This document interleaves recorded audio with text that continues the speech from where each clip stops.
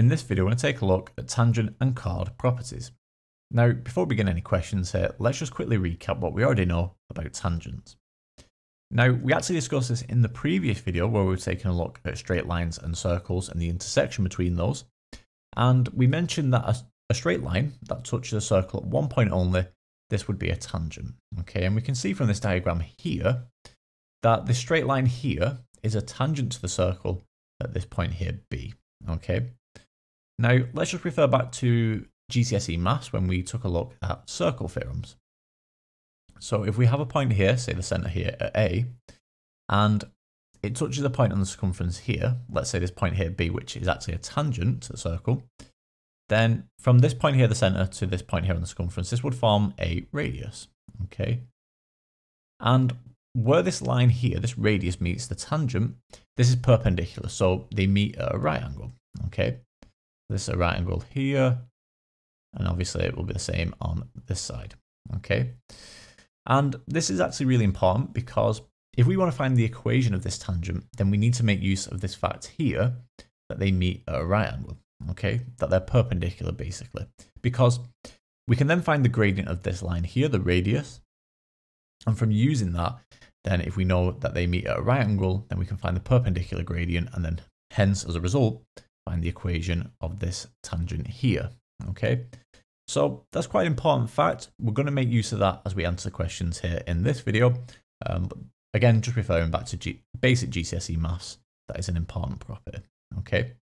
So that's the first point. And the other point really to make here is about chords. So if I have 2 points here on the circumference, so this point here, and let's just say this point here, and I join these together like so, this would be a chord, okay? So any 2 points on the circumference that are meeting like that form a line segment, then that's a chord, okay? So that's all we really need to kind of get started with this video. So now let's just jump into the question. But before we do that, let's just clear everything that we've drawn here so far. So what I've got here is the circle C, which has this equation.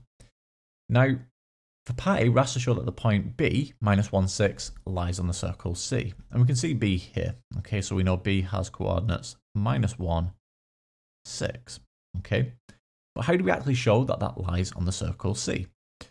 Well, the way to do that is to take this point here, minus 1, 6, and substitute these coordinates here into our equation. Okay, because if this point here does lie on the circle, then once we substitute it in, what we get in the left-hand side here, once we sub x and y in, it must be equal to the right-hand side, okay?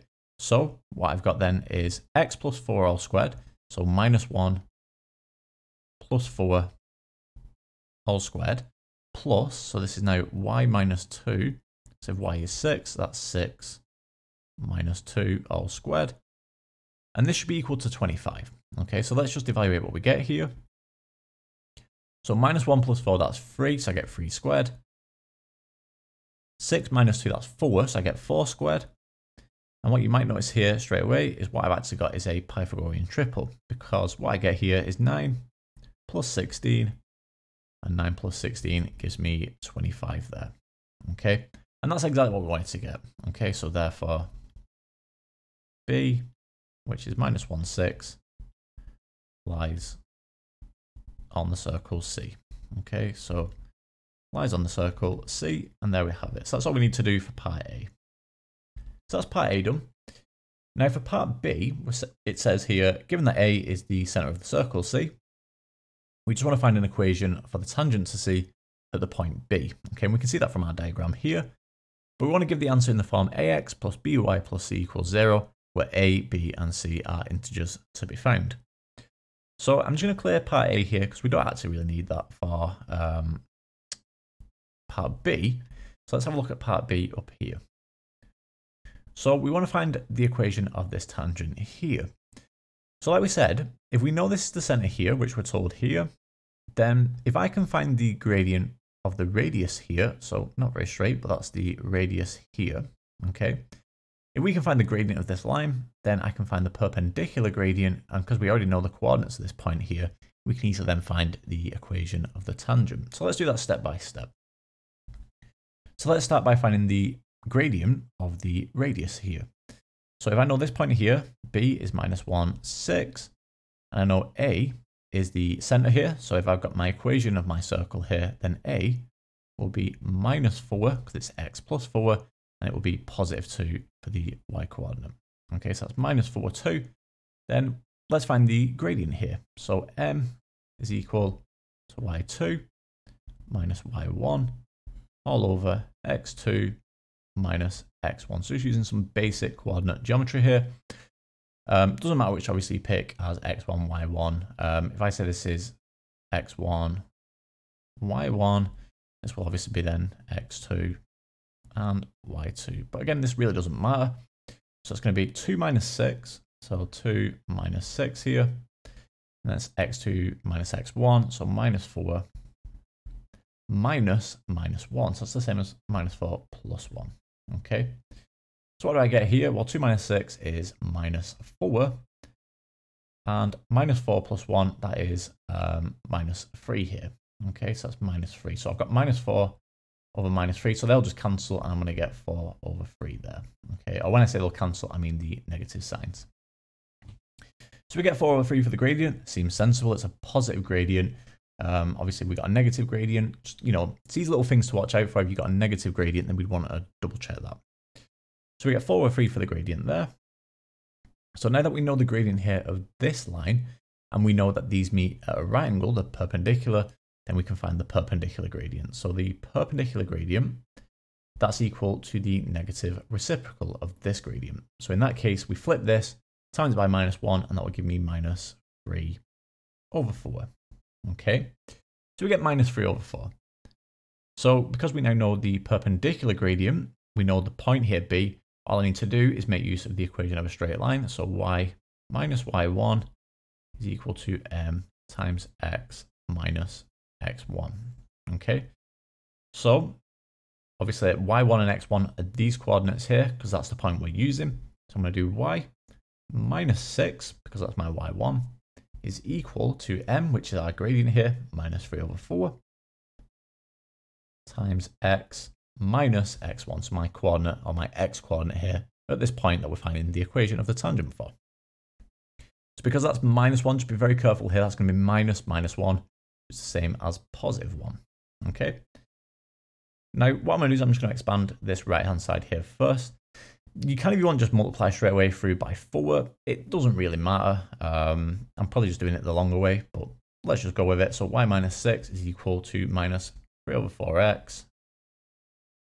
And then minus 3 over 4 times 1, giving me minus 3 over 4. So like I said, the reason I'm now going to times through by this 4 here, this denominator, is because the form that we need to give this tangent in is in this form here where a, b, and c are all integers. So clearly, I need to times through by 4 to get rid of these fractions. So I get 4y minus 6 times 4, so that's minus 24, is equal to minus 3x, and then minus 3 here. Okay. Now I want it in the form ax plus by plus c equals 0. So there's two ways of actually representing this, because what I can do here is take the minus 3x and the minus 3 over to that side. Or obviously what I could also do is take the 4y and the minus 24 also across here. Doesn't matter which way you do it, but to me it makes sense here to take the minus 3x and the minus 3 across. So we've got some positive, so we've got positive 3x and positive 4y, rather than everything being negative basically. So add 3x to both sides, so I get 3x plus 4y. So 3x plus 4y. I've got minus 24 here, so if you add 3 to both sides, that will give me minus 21 there. Okay, and this is all equal to 0. And there we have it. So that's our solution. That is the equation for the tangent to C at the point B. So that's our solution here. So let's just highlight that, and that's what you should get for the first question. Okay. So let's take a look at one more question here to finish with. Now what I've got here is the circle C, which has this equation here. And we're told that the circle C has radius r and its center is at the point A. Now what makes this a little bit more difficult is it's not in the form of x minus a all squared plus y minus b all squared is equal to r squared. So we need to get it into that form.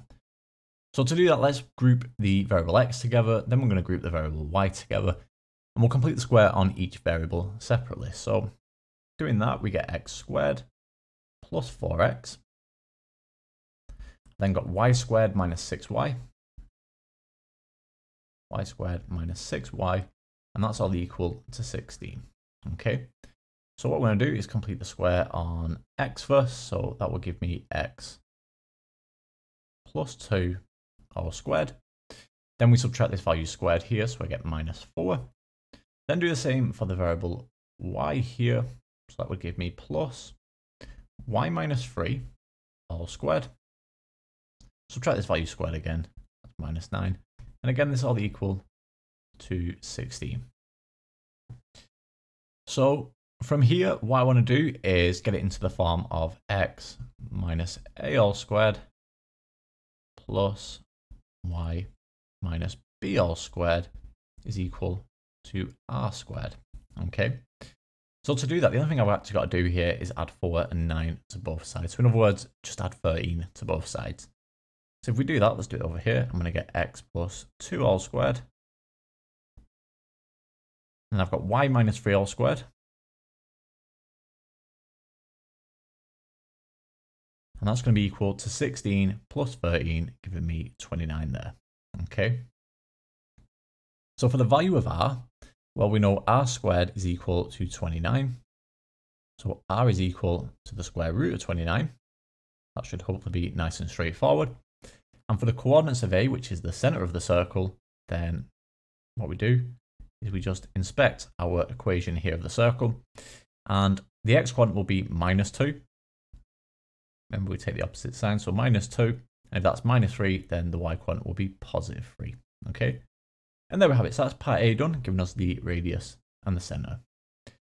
We're then told that the point P, 3, 1, lies on the circle. So I want to show that an equation of the tangent to the circle at P is given by this equation here. So again, the same idea here. What I've got is the center, which is minus 2, 3. We know one of the points that lies on the circle here, which is 3, 1. So if I can find the gradient from the center to this point here, so for that line segment, which is the radius, then in that case, we can find the perpendicular gradient and use this point here to find the straight line. So let's just box this off here, just so we've got enough room. So let's start part B up here. So let's find the gradient first of the radius. So m, that's equal to y2 minus y1 all over x2 minus x1. Clearly, you don't need to write this out. I'm just doing it just so we've got full clarity here. So again, it doesn't matter which you say is x1, y1, and which is x2, y2. If I call this x1, y1 here, and then this is x2, y2. So y2 minus y1, that is 1 minus 3. So 1 minus 3 all over x2 minus x1. So x2, that is 3. And then we subtract minus 2. So 3 minus minus 2 is the same as 3 plus 2. Okay. So I get 1 minus 3, which is minus 2. And then 3 plus 2 giving me 5. Okay. So that's the gradient there of the radius. So we know that the tangent and the radius meet at a right angle because they're perpendicular. So I want to now find the perpendicular gradient. Again, we flip this here, we take the reciprocal and times it by minus 1. So I'm going to get 5 over 2 there. Okay. Now, because we've got the perpendicular gradient and we know the point here, which is 3, 1, we can now find the equation of the tangent to the circle at P. So using y minus y1 is equal to m times x minus x1. So just be careful here. This y1 and x1 don't correspond to this x1 and y1. This x1, y1 corresponds to the point of which we're finding the equation of the tangent. So that's at the point P, which is 3, 1. So it's going to be y minus 1 is equal to m, which is our perpendicular gradient, so 5 over 2, times x minus x1. So x1 here is 3, so minus 3. Here, let's save a bit of time. Let's just times through by 2 here straight away. So I'm going to get 2y minus 2 is equal to 5 lots of x minus 3. So 5 lots of x minus 3 there. expand this right hand side here. So we're running out of room a little bit. Let's finish it off over here. We should have enough room, hopefully. I get 2y minus 2 is equal to 5x minus 15. Now I want it in this form here, 5x minus 2y minus 13 is equal to 0. So in that case, I need to subtract 2y off both sides and add 2 to both sides. So therefore what I get is 5x minus 2y and then minus 15 plus 2 giving me minus 13. And that's all equal to 0. Okay, so as required there. And there we have it. So that's our solution to the second question. And that brings us to the end of this video on tangent and chord properties. In the next video, we'll take a look at exam revision for circles.